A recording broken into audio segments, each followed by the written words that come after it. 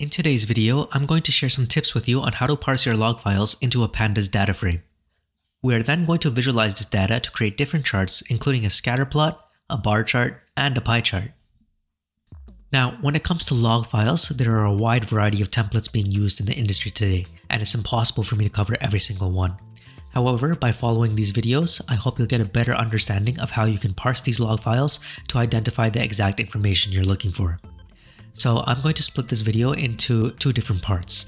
So the first part is going to cover a log generated from a serial device, and this device contains multiple sensors.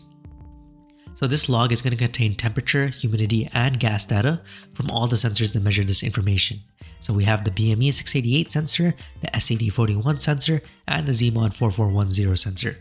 For this case, we have 6 boards, each containing these 3 sensors. We want to plot each of these metrics onto their own graph with the data obtained from all 6 boards.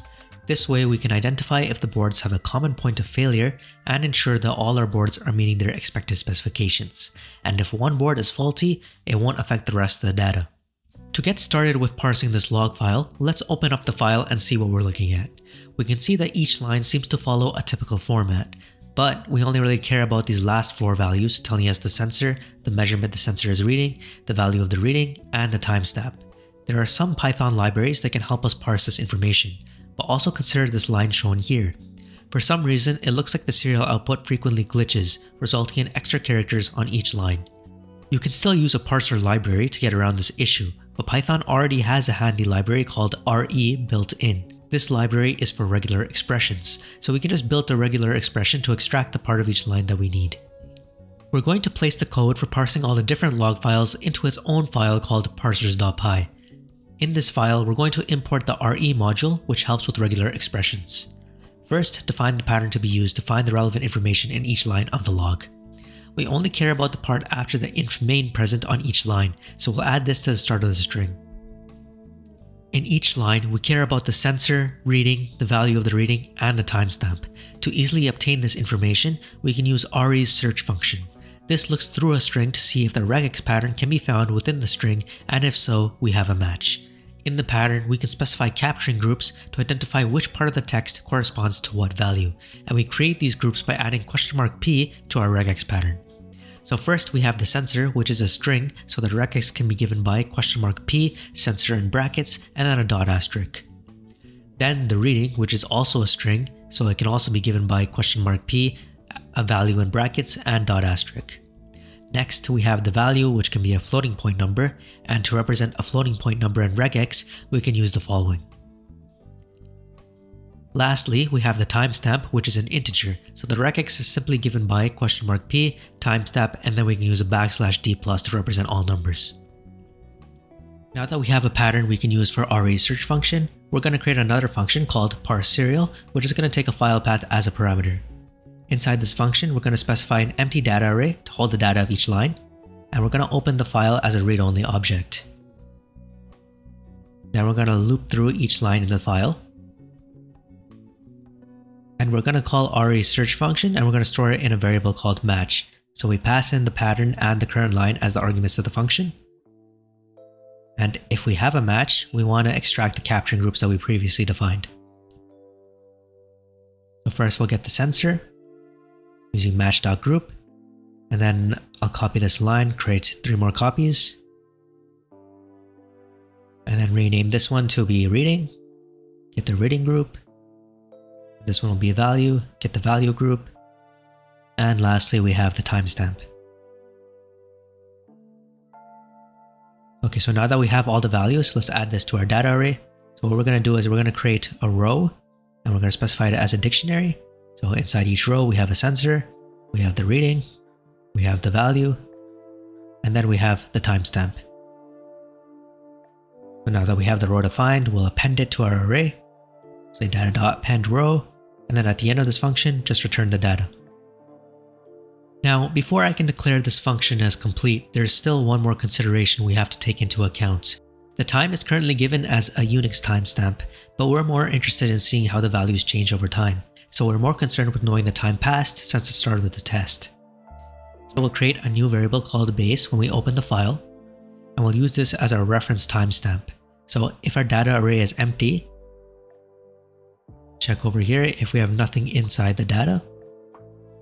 Then we'll set our base value to be this current timestamp. So our reference time is the first timestamp that we encounter. Then over here, we'll create a new time. And we'll create a function called time to duration. Just pass in this current timestamp and the base timestamp. And then we'll return the difference between the both of them. But this difference is given in milliseconds, so we need to divide it by 1000 to get it back into seconds. Then back in parse serial, we'll set time to be equal to the return value of this function, pass in the current timestamp and the base timestamp. And then inside our row, we'll change that to be time. And that completes the parse serial function. So now that we have our parsing function set up, we're going to create a new file called serial.py. And in this file, we're going to focus on the visualization aspect. So for each file that we parse, we're going to create a pandas data frame to hold that parsed data. To start, let's focus on our log files and putting them into the parser. So we have 6 log files obtained from 6 different devices in this directory, logs/serial, and you can see the files are labeled from COM3 to COM8. Now back in serial.py, we'll import the modules that we need for this file. So we have the OS module, the pandas module, pyplot from matplotlib, and then the parser that we just created. Now inside our main code, we're going to define a constant first. We'll call this constant logs_dir, and this specifies our target directory. Now what we want to do is loop through all the files present in this directory, and we can do that using the os.listdir function. So we pass in our logs directory as the argument, and then inside this for loop, we're going to open the file using os.path.join. So once we have this, we're just going to verify that it is a file by using the os.path.isFile function, and then we'll call parse serial that we defined earlier. Store the result of this in a variable called result. And now I want to mention that this function returns an array of key value pairs where each entry contains the same keys. So it's almost like a table. We're going to create a pandas data frame using this result variable. And then I'll print this data frame to show you what I'm talking about. So looking at this data frame, we can see that pandas does actually convert our original data into a table. The main benefit of doing this is that the library also contains a lot of methods to make it easier to obtain specific sections of the data or to modify multiple entries in the data. This saves a lot of time and effort that would otherwise be spent looping through each entry in the array. I'm going to remove this print statement now, and what we're going to do is store each file in a data frame and then store all of these data frames into their own array. Like I said before, we have data collected from 6 devices, so we have 6 data frames in total. We're going to store this number in a variable called nDevices so we can use it later. Parsing files takes a bit of time, so if you're running this as an actual program, you might want to know which file is currently being parsed, so it doesn't look like the program is just frozen. What we're going to do in this for loop is modify it to use enumerate, so we'll change it to be for idx file and enumerate, and then put the os lister inside that, and then after we'll print which file is currently being parsed by using this idx value. Each of these data frames contains information for the SCD, BME, and ZMod sensors. We want to plot the data from each of these sensors onto different figures, but first let's start by extracting the sensor data from each data frame.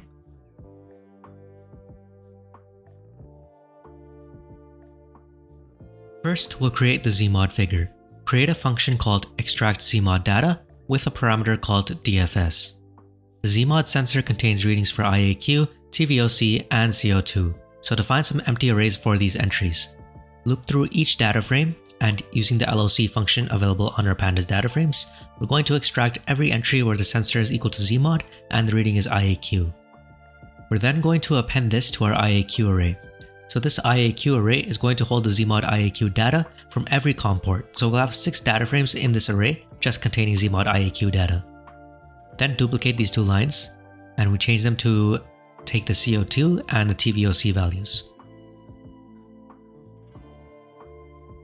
At the end of this function then, we'll return these 3 arrays that we just created. With the extract ZMod data function being complete, let's go back into our main code and actually call this function. We'll call extract ZMod data and store the result into 3 variables, ZMod IAQ, ZMod TVOC, and then ZMod CO2. We'll call this function and we'll pass in all our data frames as the argument. Okay, then at the bottom here, we'll call plt.show so that matplotlib actually shows all our figures. And and then we're going to create a function for plotting the Zmod data. So over here under our extract Zmod data function, we'll create another function called plot Zmod, and we'll pass in 4 parameters. So we have n, IAQ, TVOC, and CO2. N is just the number of data sets that we have. So we'll start by preparing our figure, and we'll do this by calling plt.subplots. We want 3 subplots on our figure. We want them all to share the same x-axis, and then we'll specify our figure size to be 7:9. This just makes it so that there's a bit of padding in between each figure so that they all look cleaner. Next, we'll set our title to be Zmod 4410 readings, and then we'll call plt.subplots_adjust to add some padding between the top and the bottom of the window. So we'll add some top padding of 0.94 and then a bottom of 0.06. Now we'll actually plot our data.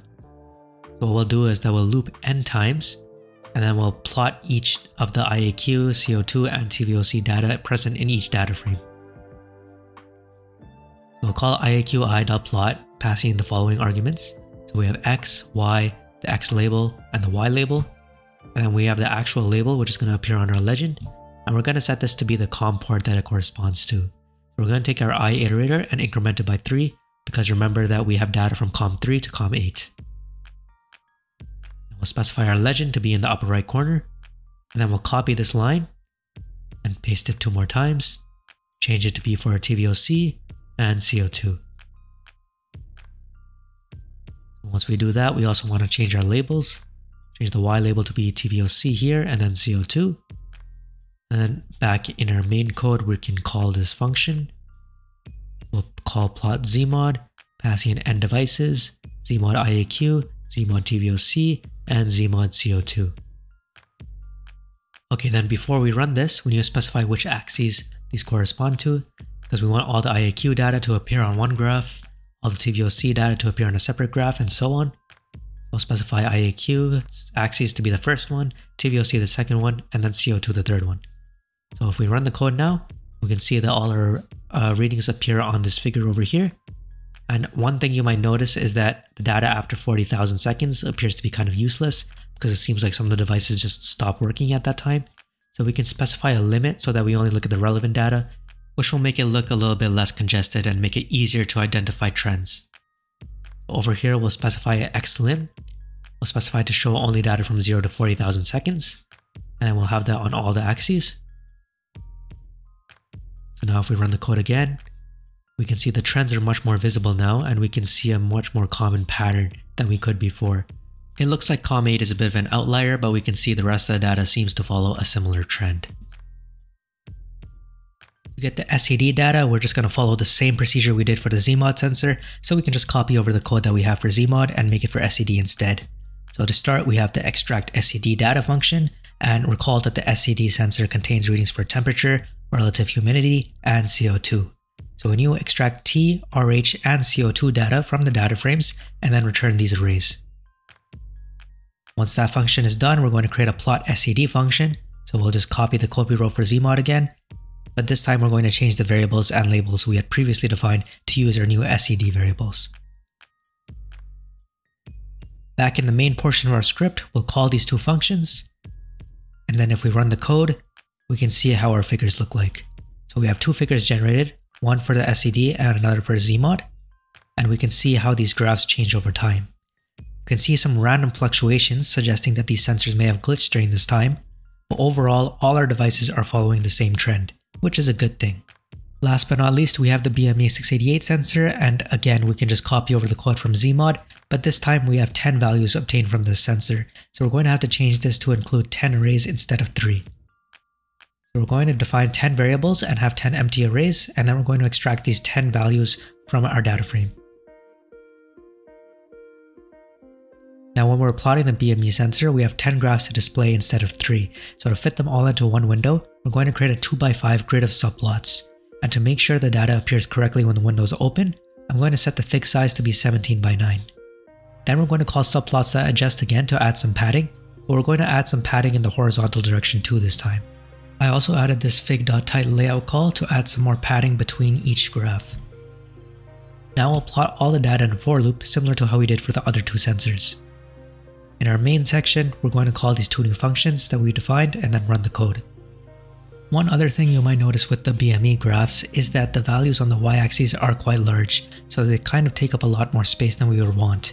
So one way we can condense this is to use scientific notation on the y-axis. Back in our code, we're going to add 2 lines to change the 2 graphs that have these large y values so that these values are going to be expressed in scientific notation instead, and thus that reduces the amount of space that both graphs take. We can see now that all the data we wanted to plot on the graph appears cleanly on a single window for the BME sensor. We can look at these figures closer to make sure that the data from each device is following the same trend, and that there are some points of interest where it looks like the devices have a common point of failure.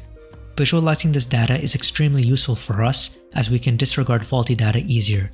We can identify trends present and we can identify unexpected power cycles or errors. Thank you for watching this video. In the next one, I'm going to cover parsing logs for Android devices and GPS data, so stay tuned for that. If you like this video, please give it a thumbs up and subscribe, and if you have any questions or feedback, feel free to leave them in a comment down below, and I will see you for the next one.